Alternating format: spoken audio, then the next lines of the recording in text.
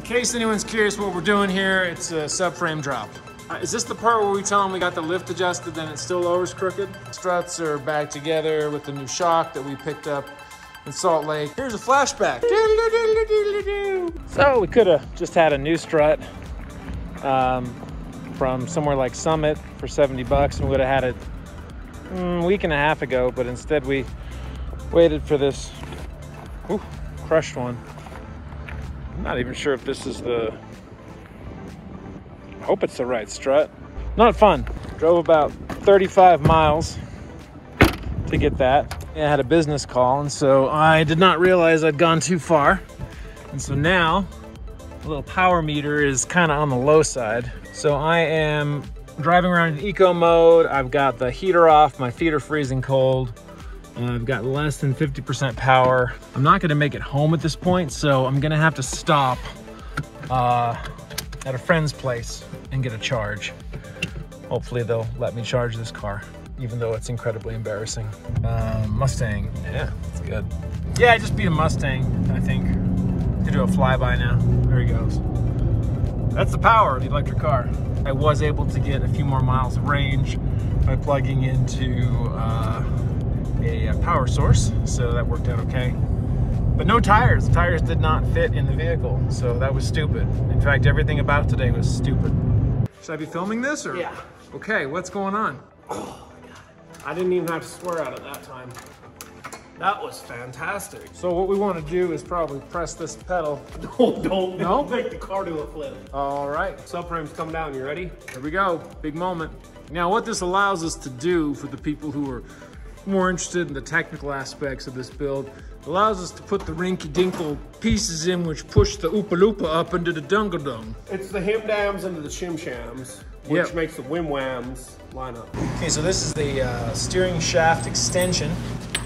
Right down there. Yep. That's the steering column. I feel like this is a fairly important step that we shouldn't really skimp on. A lot of people omit adding this additional link into the steering when they lift the vehicle. Not us. Not us. No. These are the spacers here.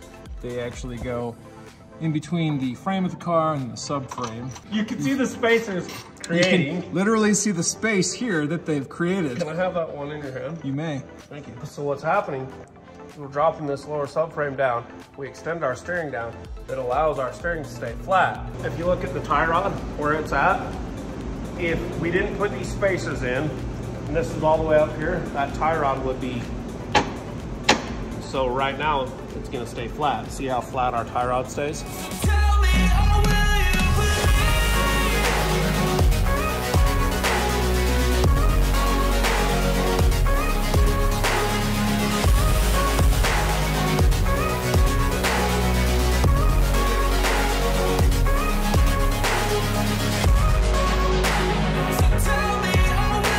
Struts are back in, boopity boop and boopity boop.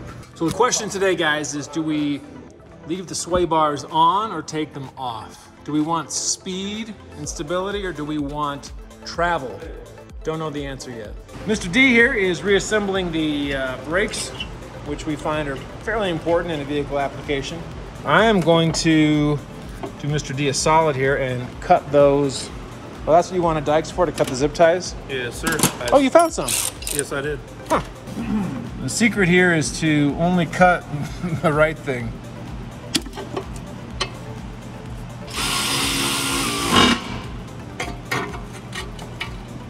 Okay, I'm gonna pitch something crazy. Okay. If we made helpful, informative videos instead of trying to act like teenagers, that might go over better. I'm compressing the brake caliper piston. Oh, okay. Put our new brake pad, or not new, are slightly used, but still in perfect condition, brake pads on.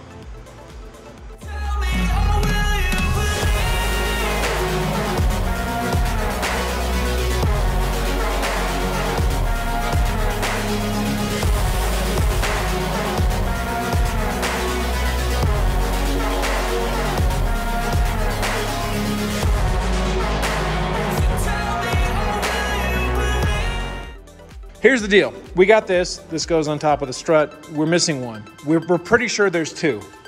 We're almost positive there's like two. 99% sure there should be 2 of these. I feel like we're the kind of people who would have had the strut nut fall, and then we'd say something like, we'll find it later, but then forget about it. We're gonna find the nut and we'll be back after our nut hunt. I have had a revelation. Okay, revelation. So, there was a time when we were taking this apart, and if you notice down here, there's lots of maybe tumbleweeds.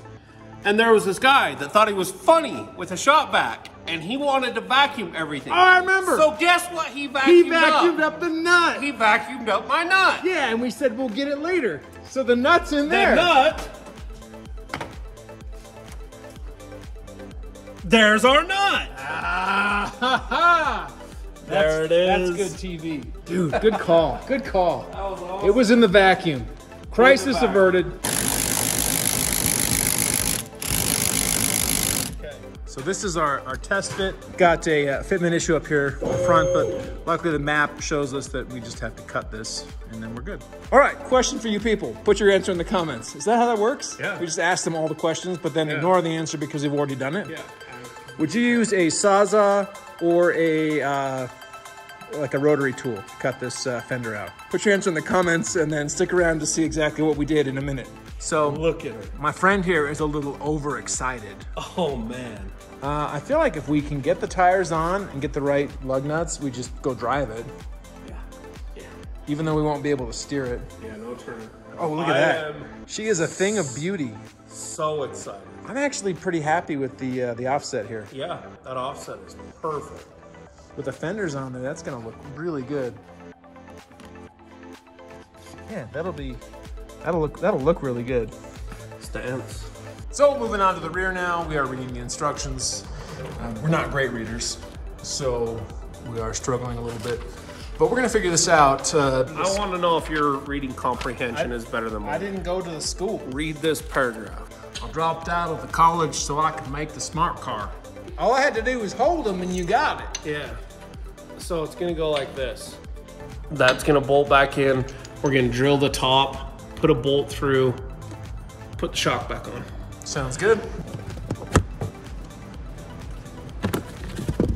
We are way too high. Yeah. It's under here. Let's take a little peek in the engine. Right here. What? Right there.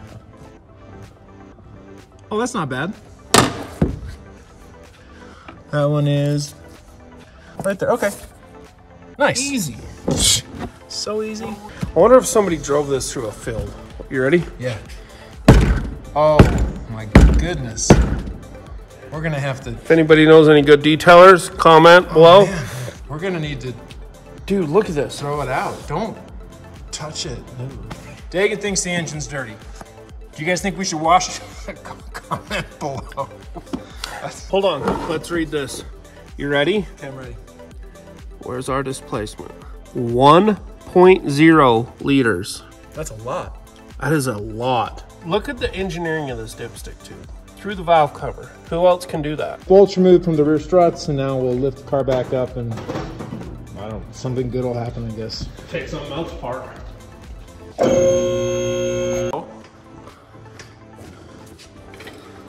Let's see what we got here. So at this All right. point, I'm gonna pull down, okay. see if you can get that out. Ready?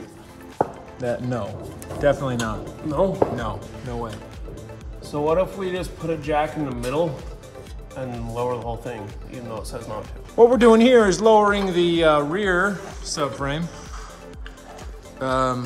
to install the spacers and the new struts in the 'cause back. look, this is going out. That'll work. We can do that.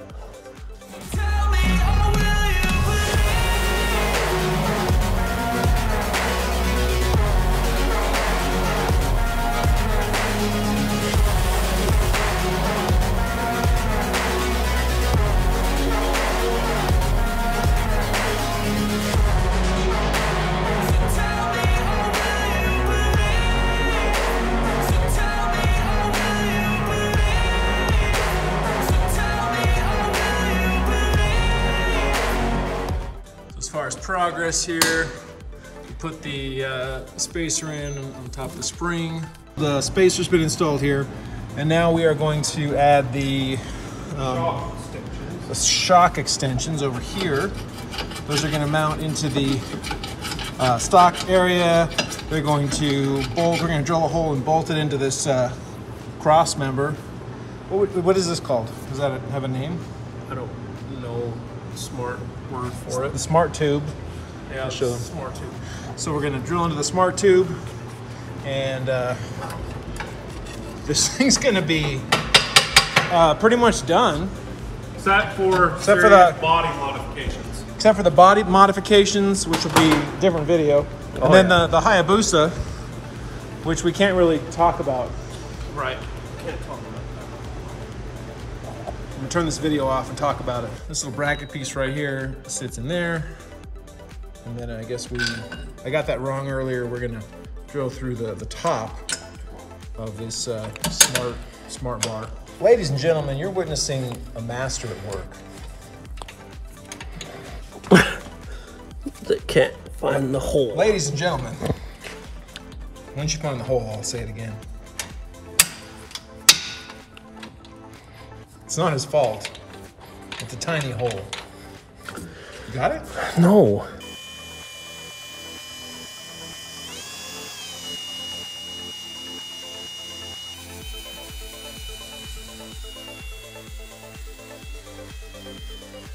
This bracket has now been attached here. There is I don't know if you can see it, but there's a bolt on the inside. Holds that on. Now we're gonna put the struts back in right here. And the back will be done. We got a complaint. So we had, there's 2 nuts, but one of them they sent us is the wrong size. So we need the big one. We got the small one here. So that's a bummer, because that means we probably can't finish until we get another nut. Also, I don't think we're gonna find a locking nut this size, man. Not here. I'll grab one tomorrow. Look at him. He's gonna go steal one off our Go Jack. Don't.